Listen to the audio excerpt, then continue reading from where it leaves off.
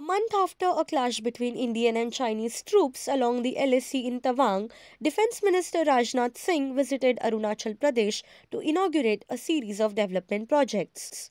One of the biggest highlights of his trip is the inauguration of a strategically important project of Siyom Bridge.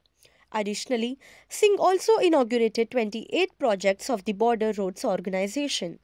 The infrastructural boost in the region comes as the border dispute between India and China worsened over the last few years. रणनीतिक दृष्टि से भी, strategic point of view से भी इन सब सारे roads की अहमियत रहती है।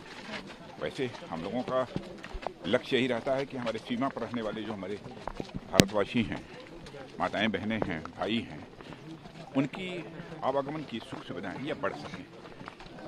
Rajnath Singh also talked about the India-China clash and said that India hasn't captured even an inch of land.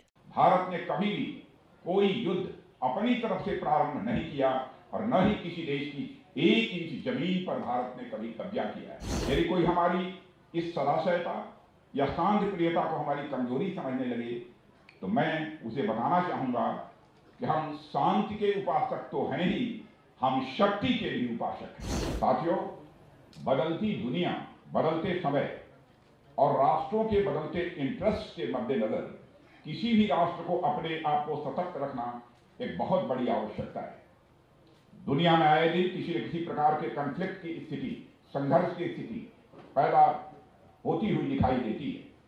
हालांकि भारत हमेशा युद्ध के खिलाफ रहा है और यही हमारे भारत की नीति रही है। और यह कोई आज की बात नहीं है। भारत एक ऐसा देश है जिसने कि पूरे विश्व को वसुधैव कुटुंबकम यानी the whole world is family यह संदेश दिया है।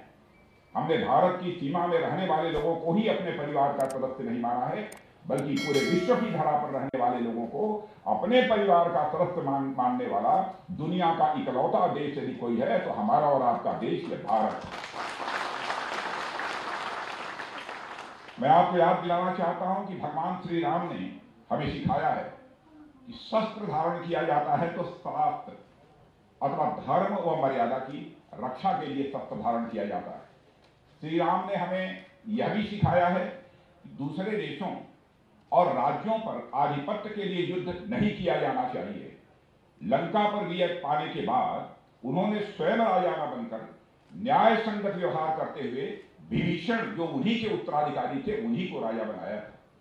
भगवान बुद्ध ने भी हमें अहिंसा का ही पाठ पढ़ाया है। इसी महान विरासत के चलते भारत ने कभी भी कोई युद्ध अपनी तरफ से प्रारंभ नहीं किया और न ही किसी देश की 1 इंच जमीन पर भारत ने कभी कब्जा किया है। यदि कोई हमारी इस सदाशयता या शांति प्रियता को हमारी कमजोरी समझने लगे तो मैं उसे बताना चाहूंगा कि हम शांति के उपासक तो हैं ही, हम शक्ति के भी उपासक हैं। Subscribe to Midday India.